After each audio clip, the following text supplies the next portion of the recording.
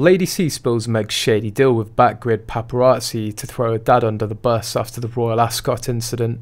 Earlier this week, Meghan released photos taken by Karl Larsen which describe Prince Harry and Meghan Markle holding hands and sharing a laugh and a joke together in Santa Barbara. Yesterday, a source from Lady C exposed the nasty plan between Backgrid's Pap and Meghan to harm Thomas Markle, Meghan's father since Royal Ascot incident. Karl Larsen is Thomas's former YouTube partner. The celebrity photographer is one half of Remarkable Friendship, a YouTube channel he created with Thomas earlier last year, where they published videos about pop culture, the royal family, and Thomas's estranged daughter Meghan Markle. The channel has more than 18,000 followers at the time of writing.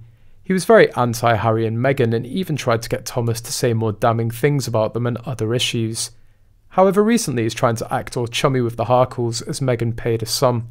Lady C reveals that Meghan had a relationship with Karl Larsen and Backgrid for some time, the same Backgrid who chased Meghan and Harry through the streets of Manhattan, insert sarcasm here. After Backgrid embarrassed them by refusing to turn over the photos, you'd think Meghan wouldn't want anything to do with them, but that's not the case. Meghan and Harry are in real trouble here. Larsen tried to follow Lady C at Royal Ascot when she also invited Thomas Markle to company with her. Lady C had plans to take Mr. Markle to Royal Ascot, but his health prevented him from travelling. Lady C said, "Thomas Markle was coming as my guest to Royal Ascot. I had invited Mr. Markle, but of course then he had that stroke and couldn't come. I told Mr. Larsen to lose my number, but Meghan needs Mr. Larsen so she can play her act of unity with Harry, an act that's as fake as the tip of her nose and the veneers on her teeth."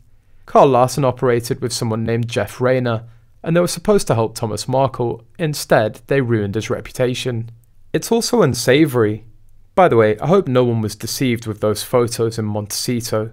Did you notice, as soon as they thought the cameras were turned off, they separated immediately? Snap snap, Mr. Larsen, Lady C added.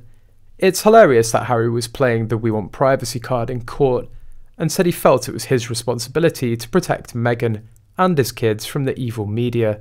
Yet Meghan continues to desperately call Backgrid after accusing them of causing a terrifying car chase. Makes no sense why they'd still work with a company that publicly humiliated them after their hereby demands were openly mocked by Backgrid. Karl collaborating with them is a bottom-of-the-barrel pathetic low too. Before Thomas planned to attend the Queen's Platinum Jubilee in June, which marked the monarch's 70 years on the British throne, but he was hospitalised after having a stroke in May and missed the celebrations as he recovered at home.